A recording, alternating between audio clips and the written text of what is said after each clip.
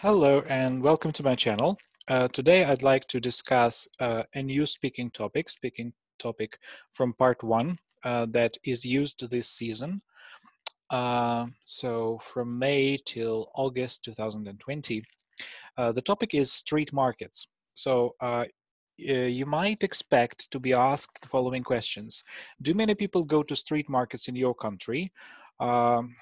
Or do you like going to street markets? What is the difference between street markets and supermarkets? What do people usually buy at street markets? Or sometimes they ask you, what do they sell? What kind of things are sold at street markets? Are there many street markets in your country? Something like this.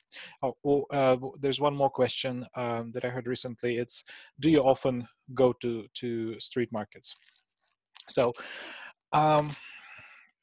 I'm going to share some ideas how you can demonstrate advanced vocabulary from C1 and C2 levels.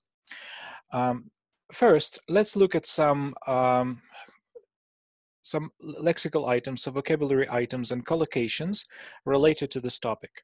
So first, it's to be on the lookout for antique collectibles, right? So if you go to a flea market, maybe you will want to buy some antique things. A flea market, that's if you remember the word flea from the topic about insects, you understand what it means. It's just a market where they sell different small things. Markets attract a lot of shoppers or visitors. It's a great place to shop for something, all at an affordable price. Okay, we'll also talk about how to say cheap and expensive in an advanced way, how to express this idea. To haggle or to bargain, it's a useful word. Then markets specialize in something. Bric-a-brac, that's a nice thing. Then the place for bargain hunters. A jumble sale, this is when they sell something at a cheap price at a market. A veritable maze of stalls. To pre-use stalls laden with everything from fresh produce to clothing, right? So at a market, they sometimes can cheat you out of your money, right? But you can haggle over a price. That's a collocation. People who work at a market can be called street vendors or stall keepers, right? So street markets can also be a lifesaver. For those who are from Russia, you know, there is a very nice Russian expression, pалочка-выручалочка, so that's what is a lifesaver. For those on a budget. So you can say, it is safe to say, or it is a fact of life, that street markets prove to be a lifesaver for those on a budget or for those on a tight budget. That would be really impressive to use two expressions, like to be a lifesaver for those on a budget. Okay, so to lead a zero waste lifestyle, that's nice.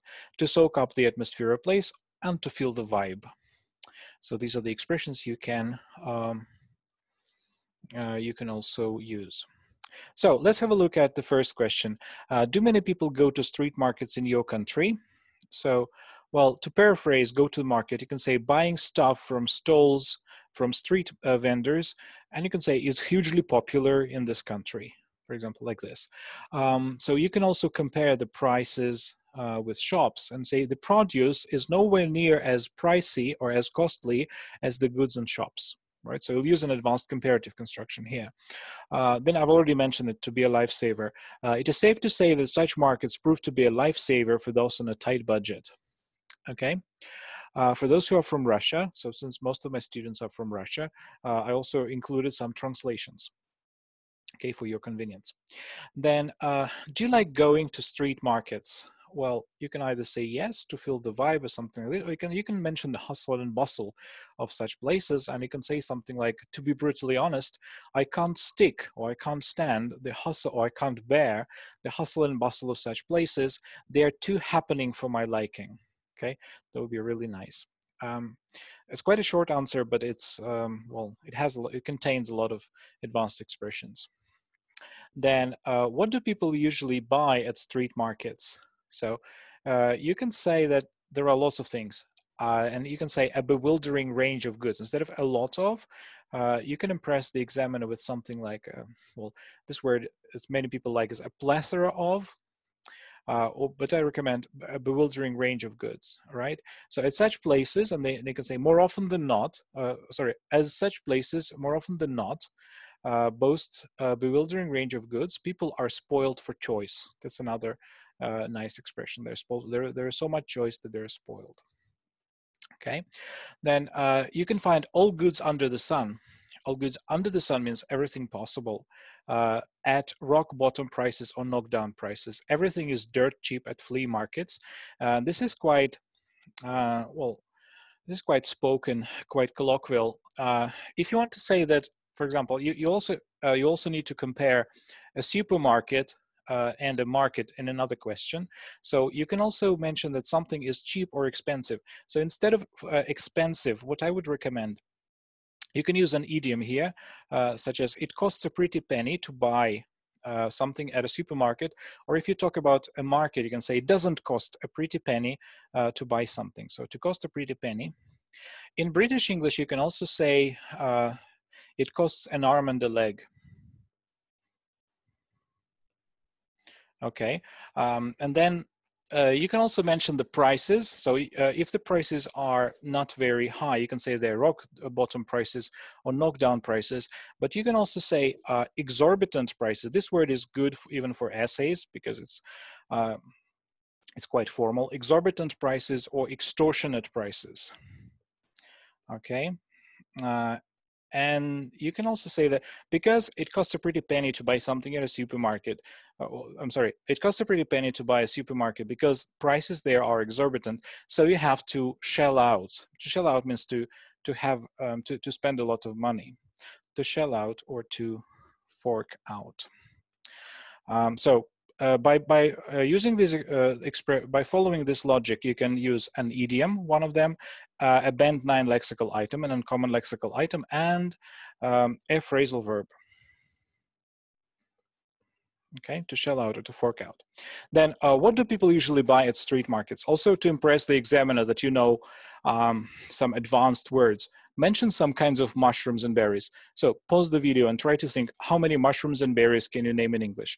So if you mention something like strawberries, probably the examiner will not be surprised. You will want some really uncommon items. So please pause the video and think about what mushrooms and berries you could name in English.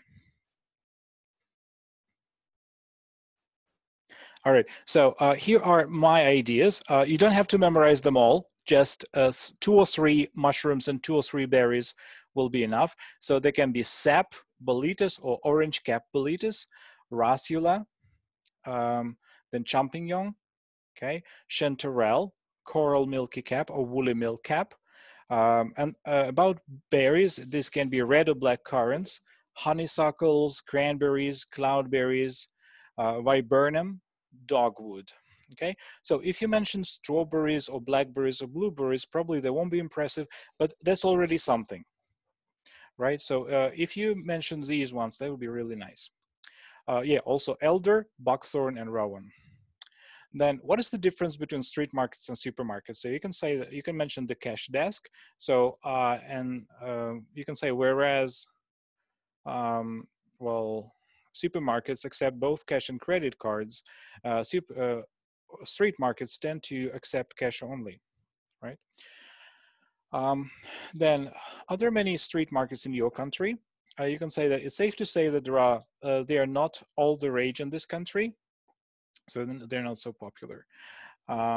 Despite the fact that prices tend to be rock bottom and knockdown. Also, when you compare street markets and supermarkets, or say why there are many or not many street markets, you can also mention this vocabulary for prices. Extortionate, exorbitant prices. Maybe in the previous question you mentioned extortionate, now you can say exorbitant. In the previous question you said it costs a pretty penny, now you can say it costs an arm and a leg. And then you said you have to shell out, now you can say you have to fork out. So take the examiner by the throat and use as many advanced lexical items as you can. Of course, it should be natural, but here it's natural. You're talking about prices at a market or a supermarket. Then the final question: do you often go to a supermarket? Well, this is what I recommend to my student. Well, first of all, to talk about how often you do something, there is an idiom: once in a blue moon. But we can go in even further. So you can do it in the following way. You can use third conditional and say something like, had you asked me, it means if you had asked me this question, let's say 5 years ago, I would have answered that I went to a supermarket once in a blue moon. Okay, so if you say that, you will use third conditional with inversion and an idiom. Okay, had you asked me this question, let's say 3 years ago, I would have answered that I went to a supermarket once in a blue moon. And then you say, having said that, now or currently, I go to the supermarket every other day. Or whatever you want to say. It doesn't matter now. You can say something else about your current situation.